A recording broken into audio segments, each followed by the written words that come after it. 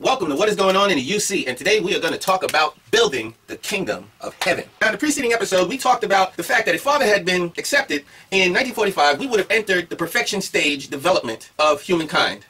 And we know that at the end of the perfection stage, we all would be in the direct dominion of God. And we know that the direct dominion means being governed by God's love. Just governed by love. Now, what's it like to be governed by love? Any unificationist worth their salt knows how intoxicating it is to be in the zone and be enjoying the loving energy that just comes from you, from God, through you, and just have one of those really good days. I've often felt that when I have those days, boy, it just doesn't get any better, and I feel perfect. I literally feel perfect. I don't know how you would characterize that feeling. I'm sure some of you have been in the same or similar vibe with God, and you know there's nothing more that you want than to just stay there and not trip, not mess up, not fall asleep, and not abandon that vibration, not abandon that awake mind, right? So if I fast forward, could you imagine? We're talking Kingdom of Heaven is a place where all adults are in the direct dominion, and children are easily being trained in that environment, that matrix. Even though they're in the indirect dominion, they're easily being trained to be in the direct dominion too.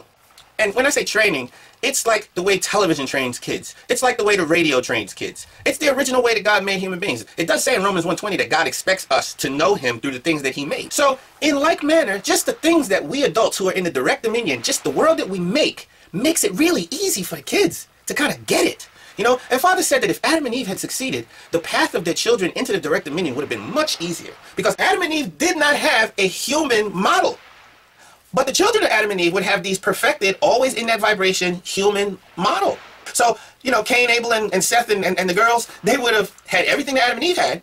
They would have had the archangels. They would have had Adam and Eve too. Plus the creation that was in the garden. Plus God. So it would be easier. But to really bring this whole concept of living in the kingdom down to where you live and where I live, where you really live and you really can understand, it's a really deep psychological issue. When we're referring to mind-body unity and mind-body disunity, your mind and body are never disunited, then you'd be dead, right? Or you'd be astroplaning, right? But your mind and body are always united. It's just that your body tends to dominate. Fear, fight, flight tends to dominate your spiritual desires, and you're not able to be intoxicated listening to your spiritual mind, walking the walk that's so inspiring to your spiritual mind. And you're not able to do that because you're dominated by fear. And chief among the fears that we walk around in is that if we don't do something, well, we'll die. Even worse than that, if we don't do this or that, we won't be loved. We feel that maybe if we get a certain amount of love or a certain amount of pledge, a certain amount of fame, maybe when I know that I'm loved to a certain degree, then I can let go and trust God. Being in the direct dominion of God is trusting this love act, this burgeoning love act that's trying to bubble up from inside of my imagination and come out as action. It's like trusting that feeling like every time. And what do you think is the main determinant of whether or not I feel that I can let go and really trust my heart? And yes, you guessed it. It is the presence of true parental love. True parental love is the thing that ignites our true personhood. Now, I was talking to a friend of mine, George, and he's saying, you know, this is the era of being the temple. You know, this is the era of attendance, not worship. This is the era of reporting and not praying. Reporting, attendance, and being the temple.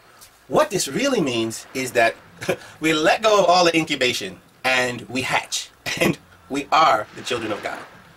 What in the world can make us feel like the children of God? One thing that makes us feel like the children of God is knowing that we are born from children of God. That's the first qualification that we are the children of God. When a person gives birth to a child, they go through tremendous pain. They go through tremendous effort. They go through tremendous investment to give birth to that child. And just the mere fact that we know that somebody went through that for us, it sort of communicates to us that there's a certain amount of commitment that they have in us already. And that's just first base. Just knowing that you are the child of good parents, just knowing that you are the child of children of God, well, that qualifies you to be younger son.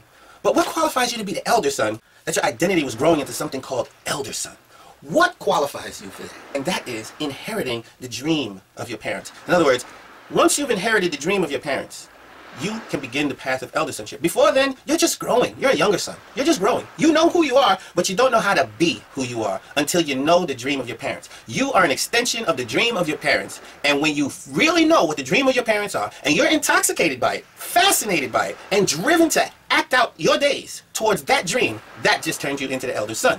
And that's what we mean by the perfection stage. Because from the time that you realize that you are the Lord, you are the one carrying the dream of God, you're the one who walks the path of trying to create the same thing that your parents were trying to create. It's called justification based on attendance, right? So, in closing, getting back to what George was saying about attendance, reporting, and being the temple.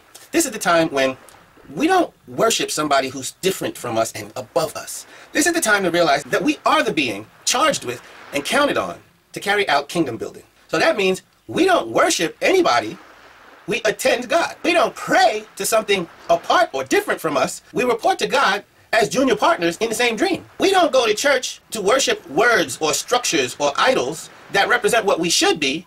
We go to church, or we step outside of our house. We wake from our bed being the temple. So in this perfection stage, what are our minimum responsibilities? Our little piece of that grand dream is something called tribal messiahship, which, you know, I like the way my friend George puts it. You don't go to heaven, you create your tribe. Because your tribe is that little slice of heaven that you actually create here on the earth. As he said, you barbecue here on earth together, you barbecue in the spirit world together. All right, if you like this, then like, subscribe, and share. Talk to you later.